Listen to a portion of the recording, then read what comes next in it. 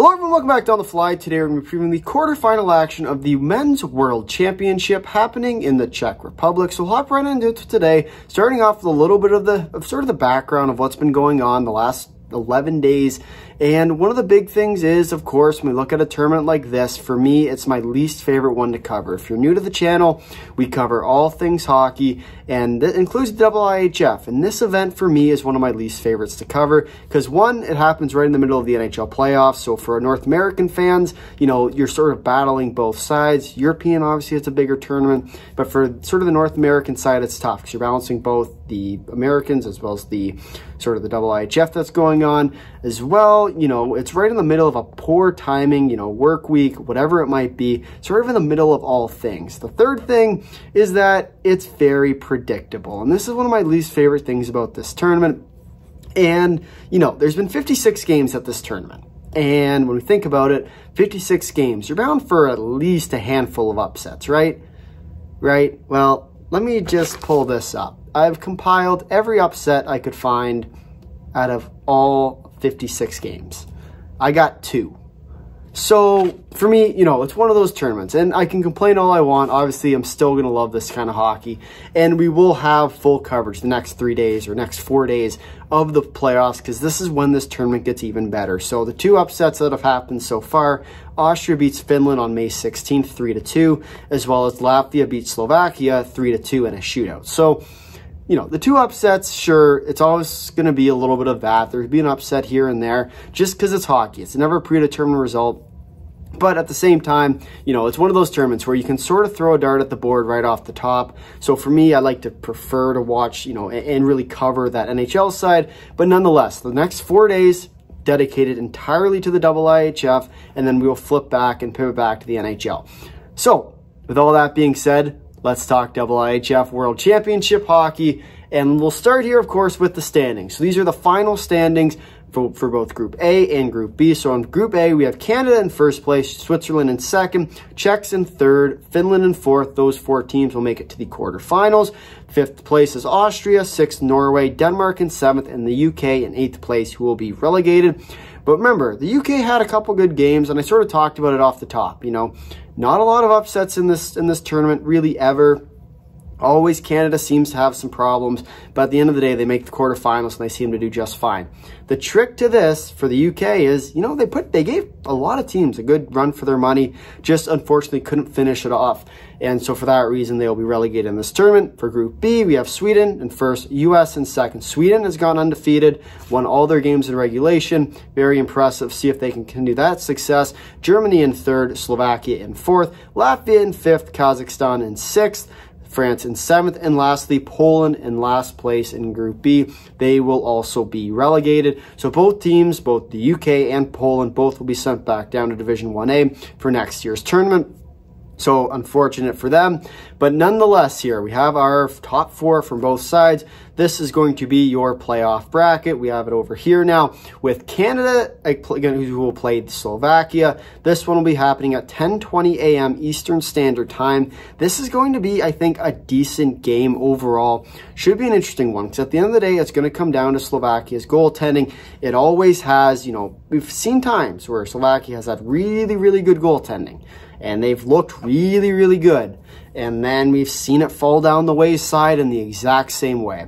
It'll depend, in my opinion, this game will depend on if Slovakia can find their goaltending. You know, they're going to play that trap style. That's how they play hockey out there, especially in Europe. That European style has caused Canada some problems.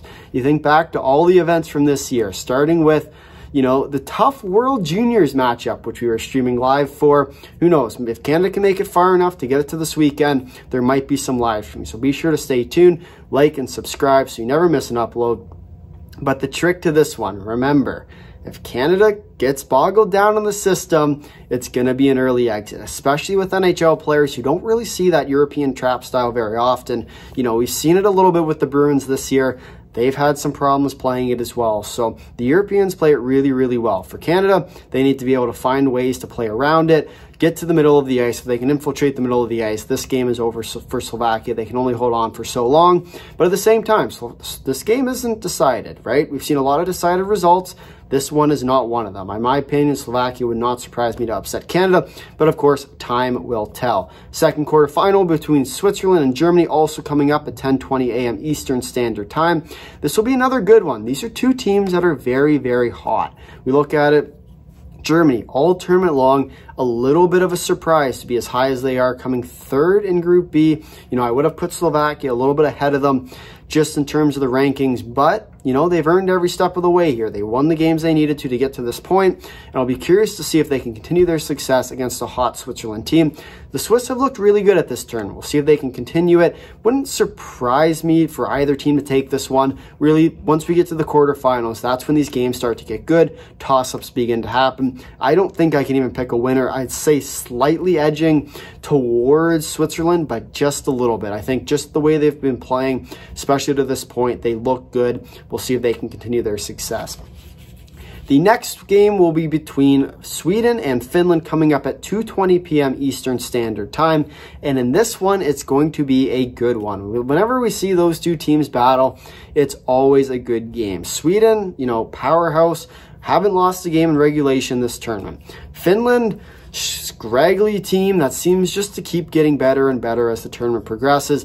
They've lost a couple big games. They were one of my upset teams. They were one of these upset teams. But at the same time, they're here. Anything can happen when you get to the playoffs. Doesn't matter if you go 82-0 in the regular season for the NHL. If you can't win 4 games in a first-round series, you're not going to win the Stanley Cup. Same thing with the IIHF. If you're not going to win the first game of a quarterfinals, you're not going to win it all. Look at it. Key to success for Finland, play their style. For Sweden, play their style. It's going to be a good game between these two teams. It always is. Curious to see which team comes out hotter. That'll likely decide the game.